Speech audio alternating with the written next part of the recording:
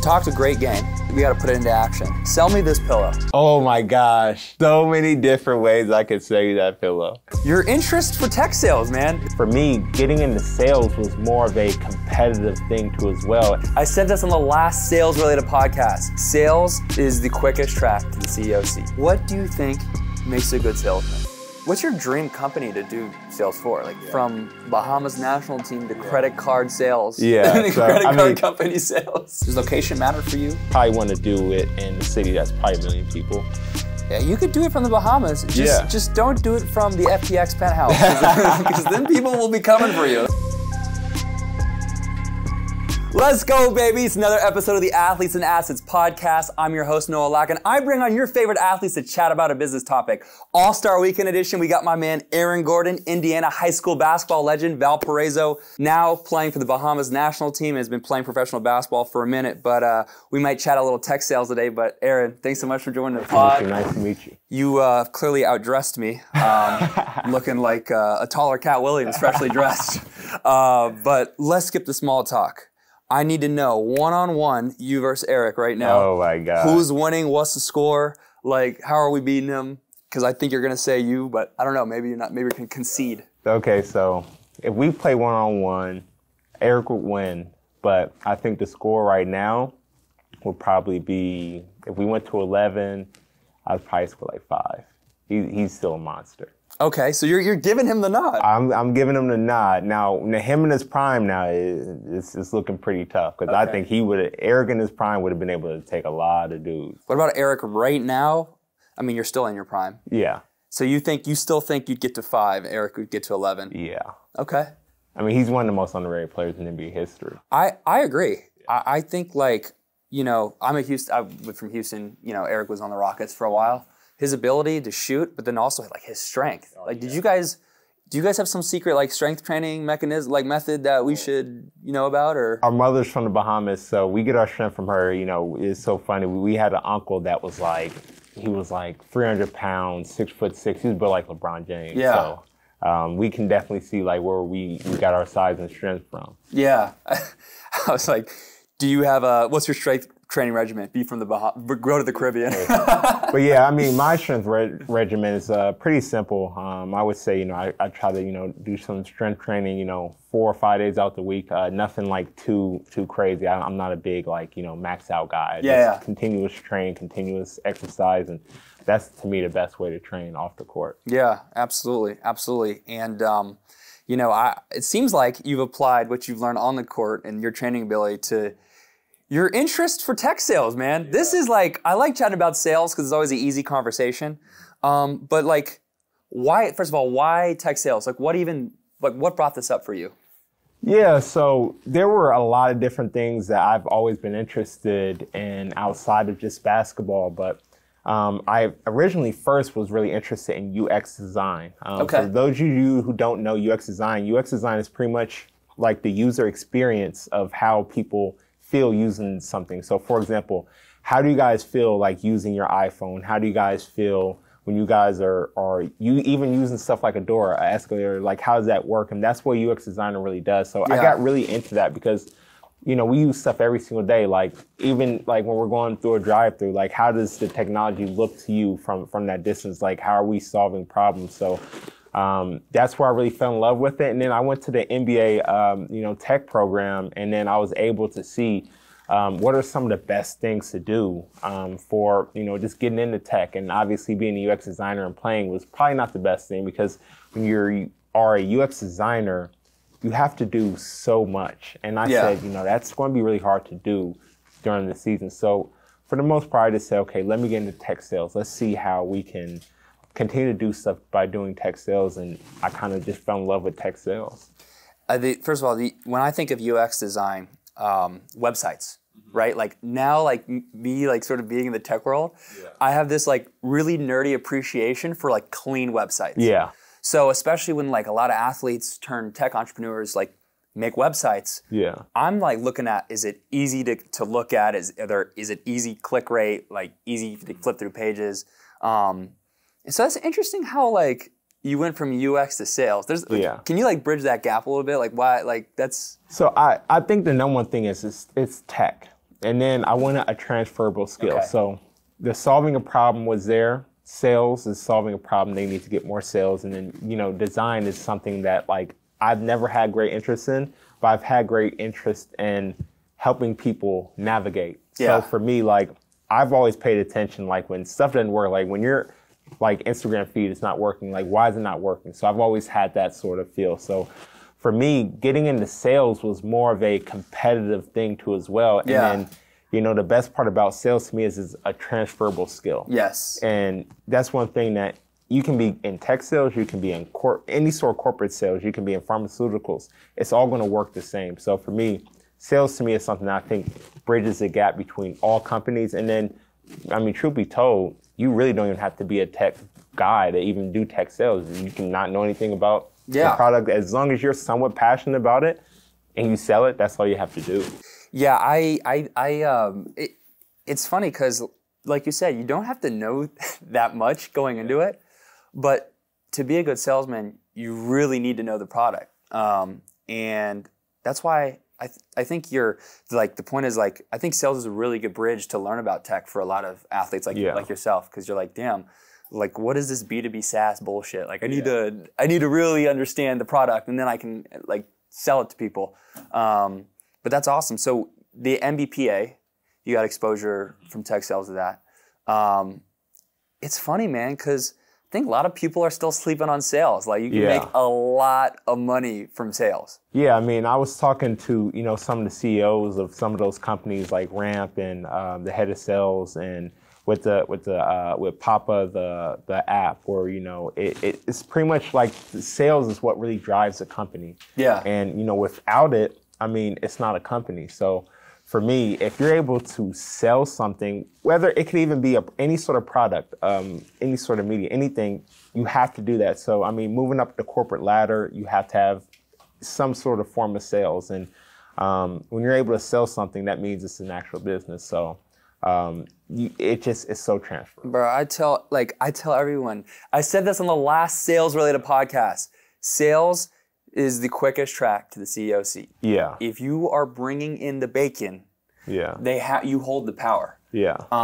And especially at later stage companies and corporations, I work with a lot of startups. Like I'm around a lot of startups where, you know, sometimes the sales guy is like just the founder. Yeah. But in big companies where like you need to like deploy salespeople and those guys can rise up really fast if you do it right. Really fast. You know what's something that's crazy? Like sometimes like the salespeople make more money than people above them. Yeah, above them, yeah. That's crazy. Yeah, I mean, the interesting part is like I've always been a huge Shark Tank fan. Like me and my wife, we watch Shark Tank literally 4 to 5 times a week, maybe even every single day. Who's your favorite shark? I'm so biased, Mark Cuban. Mark Cuban's the I mean, shark? I do like Kevin O'Leary, but I would say Mark Cuban's probably my favorite. Kevin O'Leary always is charging the royalty. Yeah, man. yeah. I mean, royalties are always good, but I'm definitely a guy who wants to be in it for the long run. So, I do respect royalties, but I wouldn't be a royalty guy if I had that money. Okay. But yeah, sorry, your Shark Tank point.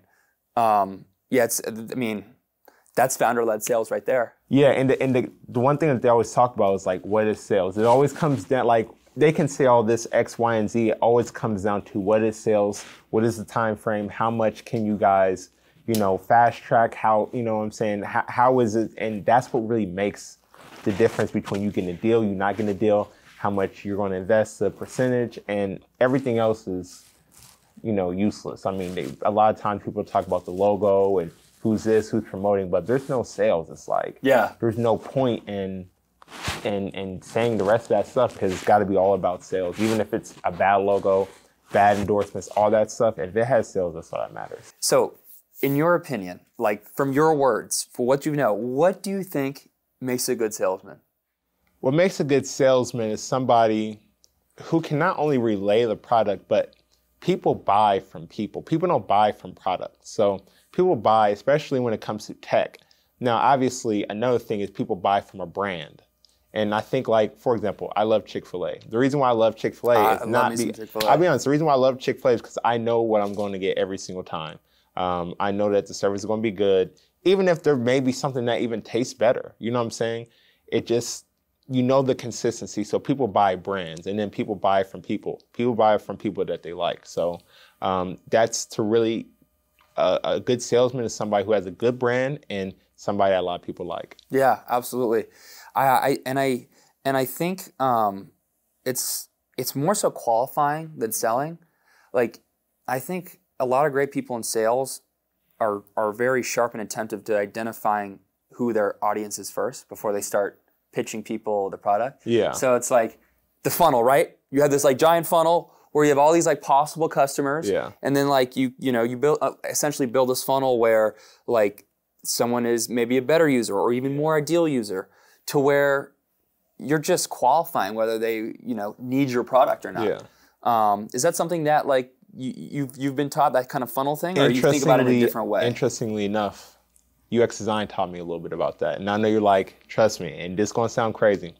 So UX design, it pretty much brings people to a point where who's going to need this product? Who needs help with this product? Yes. So for example, if you're using a car and you're saying, okay, this car is with somebody who's wheelchair accessible, a Ferrari's, more than likely not wheelchair accessible, but maybe a van is. So who are you selling your product to? How are you guys going to change it? What's the different avenues? And that's also selling too. So you also have to know the problem.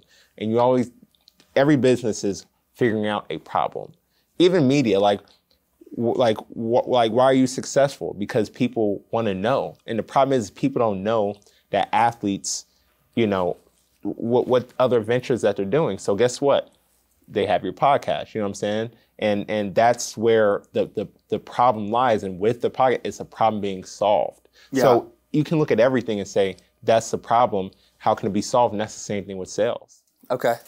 Do you mind if we role play for a sec? Yeah, for sure. Let's do it. You've talked a great game. Yeah. Now we got to put it into action.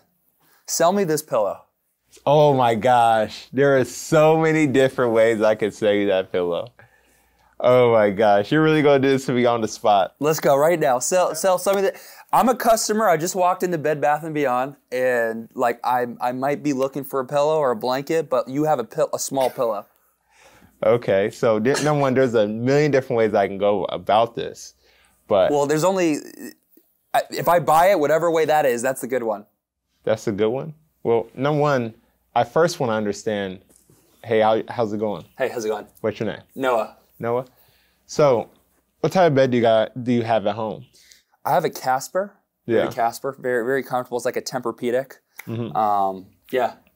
So, are you satisfied with it? Is your sleeping good? Because what brings you in the store today? Yeah, I some of my pillows been a little itchy. I don't know if it's the cover or the actual material inside the pillow. But yeah, like the mattress is fine, but I do need something to like complement it, in terms of, where I'm laying my head. Well, how does your significant other feel about, a change in pillow? That's why I'm here. My significant other can't stand me until we get a replacement. So okay. So, I mean, one thing, you may be tasked with that. So I think that this pillow right here will help get rid of your problems. Not only just your pillow problem, but the significant other problem. Damn. Okay. How so? What's so amazing about what you have that? There's no itching. Everything with this fabric will go right with your bed. Okay. Is it easy to like throw in putting the covers in the wash and like? Yep. It's going to be a lot easier, a lot simpler. I mean, obviously, this is where the pitch would be a little bit different because I don't have all the detail, but that's where I would be going with it. So yeah, I mean, it would be very easy, much more simple. You and your significant other would love it. So I'm concerned on price, but don't want to sacrifice that for the quality and like what I'm looking for. Like, how would you compare the pricing of this to like maybe other pillows on the market? Okay, so like I said, as a salesperson, that's the reason why you have to know your product, and you also have to know what other products are selling for. So if it's on par, I would say, well, this is on par, but trust me, your problems will go away just as soon. If it's a higher price product, I would say, well, this is a little bit more higher price, but there's a reason for it. The reason is because, obviously, like if we're just talking about this, so it's getting kind of hard now because now we're going to details. Man. Sell me the pillow. So it is higher price, but the thing is this will last you much longer, as well as this will continue to be a good product and a good pillow for you. So it's worth the price because at the end of the day, you'll end up saving money because you may have to get rid of a pillow, it may break down, and you'll end up buying more on top of that. So you'll end up saving money by buying this one that's a little bit more expensive. So there's like a longevity component here. Definitely, it's longevity as well. Okay. And why should I, try this one instead of going to like another Bed Bath & Beyond? Like how long, how many, have you sold these before? Like what's your experience? See, so now, okay, so this is where this is what I do. So I'm now putting you to the damn test. Okay, you want to talk sales? So here's the thing. In my head, I would need to know, but like I said, we're definitely role playing. So what store am I at? See, because I think it would have been a little bit easier if you told me what store I was at. What's a good pillow store? Mattress Firm. So we're at Mattress Firm right now. All right, now, and if you don't sell me this quickly, I'm going to Bed Bath & Beyond. All right, let's go. All right, now we're good. Now we're working. Okay, so like I said, with here, we have these custom pillows that go directly with mattresses. So like I said, this will go directly with your mattress and is made for. You go to Bed Bath & Beyond, those pillows are normally a little bit more made for, whether it be couches, a lot of different things. This one is directly for your sleep, and you said that you were having sleep problems. So yes. That is where this will really enhance it. I'll purchase it, man. I'll do All it. right, let's do it. I appreciate it. I Yeah. appreciate it. Very good job. All right, yeah, that was. I had to put you to the test. That's pretty good. Yeah, I think. See, here's the thing. It's always easier when it comes to sales when you have a background of what you're selling. Because guess what? I believe if I was at Bed Bath & Beyond, I could still sell the same, the same stuff, but I would have to word everything differently. Yes. We'll see the price is this much less, even though you may get something that's a little more, you'll be able to save 100 more versus if you're going somewhere else. We can get something a little bit, so you have to understand your product, what you're trying to sell, how you're trying to sell it. Yeah. So if you're going to play, as long as you're going to play for, and I hope you play for 10, 15 years, whatever. Yeah. Like, if you could do sales, what's your dream company to do sales for? Like, have you had conversations with companies? Like, what is... So it's so interesting. Like, I've seen guys who have done sales job while they're playing. So, whether I play...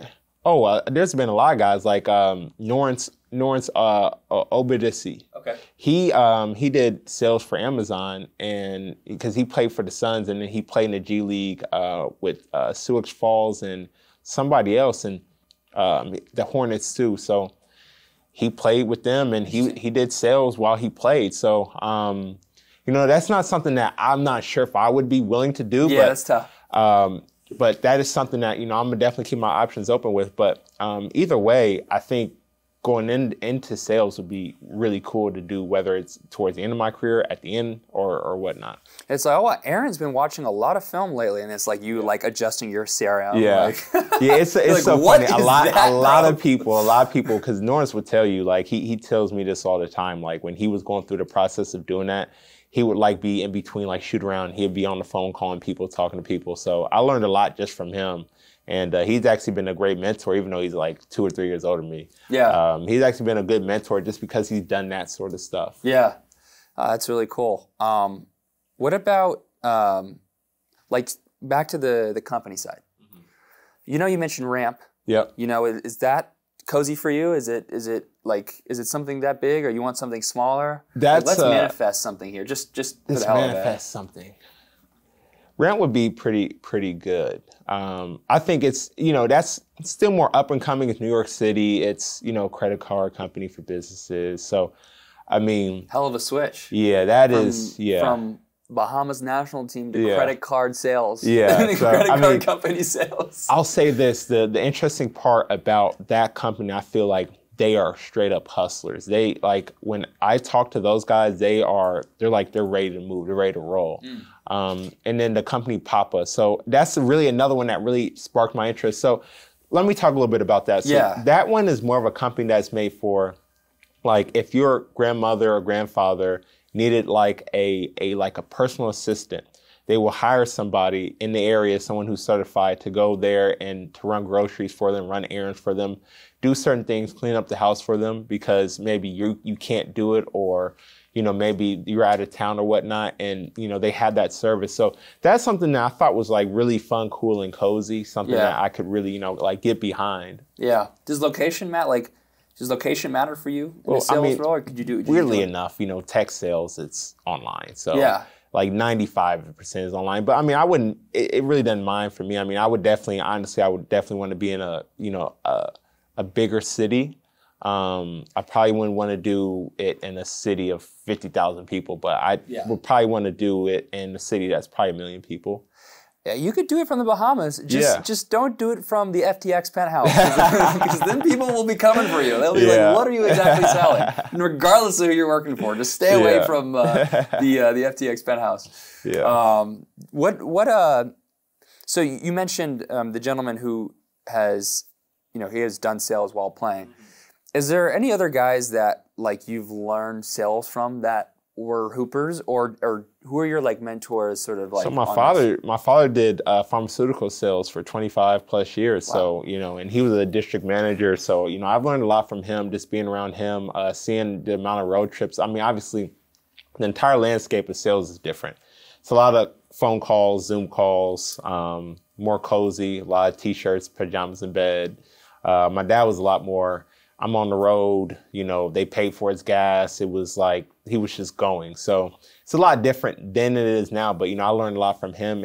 I would say him and Norris and it's interesting because Norris was able to just do it when he was on the road, so hustling and bustling. I mean, there's some salespeople that, I just heard of that, they're in a kind of a comfy sales job. So, there's definitely different ways. You know how I got like introduced to this concept of sales? How? The guy who sprayed the bottle, who sprays the cleaning bottle and like wipes it off, and he's like, "You're gonna be whiter than Michael Jackson's skin after that's." You know that comedian? Yeah.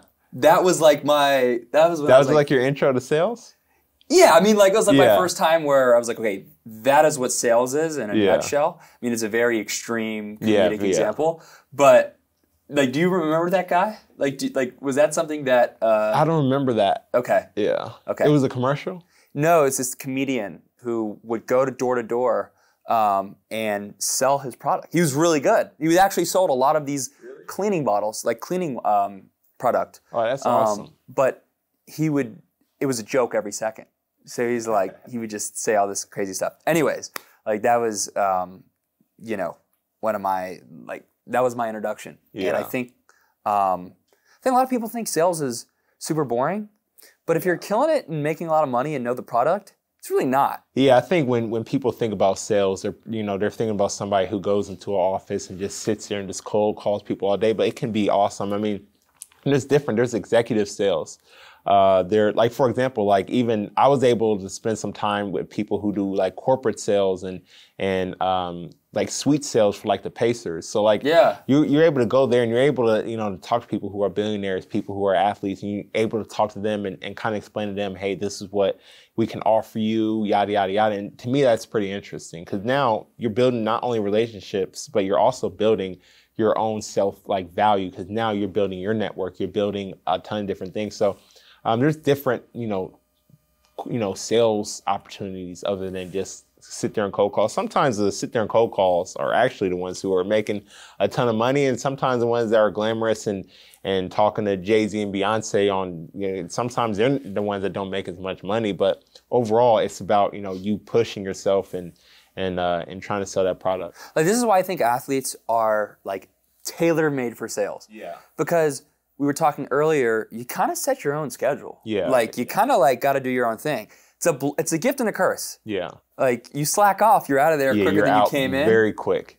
But if you have that like discipline to be like, I'm going to do this at this o'clock, this time, set my schedule this way, man, it's just like you're hooping for, the Suns or something, And like, have you talked to your other like teammates about this sort of dynamic, or is that like what other guys do you know are sort of on this wavelength, or do you feel like you're a fish out of water? I mean, like I said, Norris is one of the only people, but it's interesting. I think everybody has their own thing. So for me personally, like I do basketball clinics and stuff. So obviously more people are going to probably be into that while they're playing than like tech sales. But I think everyone's into a lot of different things. So we share what we do. There's some guys that want to be, rappers that are in it, that are playing. There's some guys that want to do, venture capital. There's some people that want to do, other stuff. So there's so many different things. There's some people that are doing real estate, like Terry. There's just a lot of different people that are into a lot of different things. So I think Shout out Terry Harris, by the way. Yeah, Shout out Terry. yeah, because, you know, it's so interesting. So I'm not sure if I followed him or he followed me, and I just was like, wow, like, he was doing all that. Like I said, he was doing all that while he was playing, when he was first starting. So that's something that that was another inspiration for me to, you know, reach out and to do a lot of other things. But, you know, somebody like Terry is somebody who, guys like me who are ambitious on things outside of basketball, you can still do it while you still play and continue to, you can really thrive while doing it too. Crazy. It's crazy. And obviously you can't probably do it for 8 years, 10 years, but if you really want to do something like that, you can. So we have the Aaron Gordon Basketball Clinic.